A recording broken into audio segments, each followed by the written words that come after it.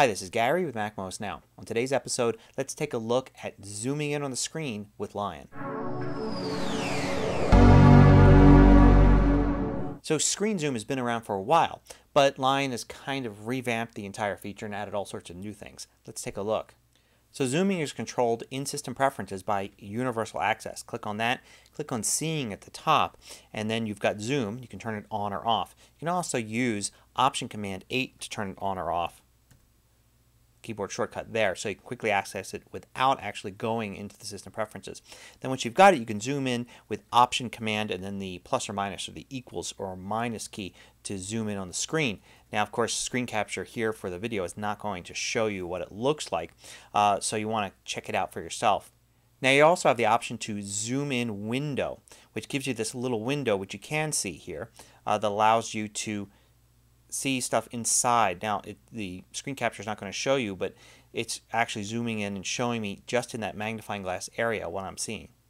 Now, I have some other options as well. Click on the options key there, and you can set the maximum minimum zoom to make it easier for you to manipulate it. You can choose whether or not preview rectangle is shown, so you see exactly what portion of the screen you're looking at, whether or not images are smoothed, and there's a keyboard shortcut for that. And whether or not the zoom automatically jumps to follow keyboard focus, which can be kind of handy if you're just typing and you want to just zoom in on the area of the screen where the cursor is. Now, you can also determine exactly when the zooming will work, for instance, continuously with the pointer or only when the pointer reaches an edge, so you can determine exactly how the screen moves around with your cursor. Now, I should point out that if your main purpose for using zooming is to be able to see text on web pages better, then you don't need to use that feature at all. When you're on a web page, like here at MacMost, you can simply zoom in and zoom out using the gestures on your trackpad. So, for instance, I can zoom in here on the text and out.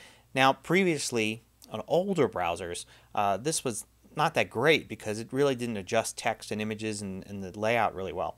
But with Safari and Lion, you can really see that it does a very good job of actually making the text look very nice when you zoom in, and it's not disturbing the page layout at all. So if you just want to do this in Safari, then gesturing is probably your best bet. You can also go to use these menu commands or the keyboard commands there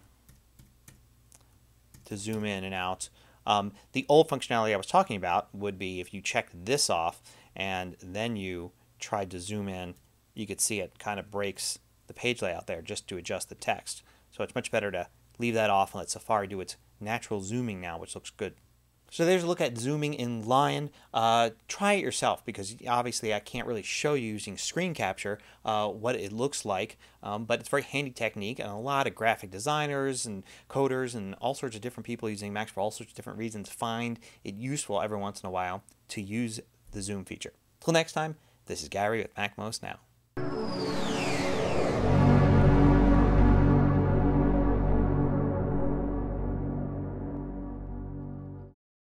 Want more video tutorials? Just go to MacMost.com, click on the videos link at the top of the page, and then you can view all of the hundreds of MacMost videos by category.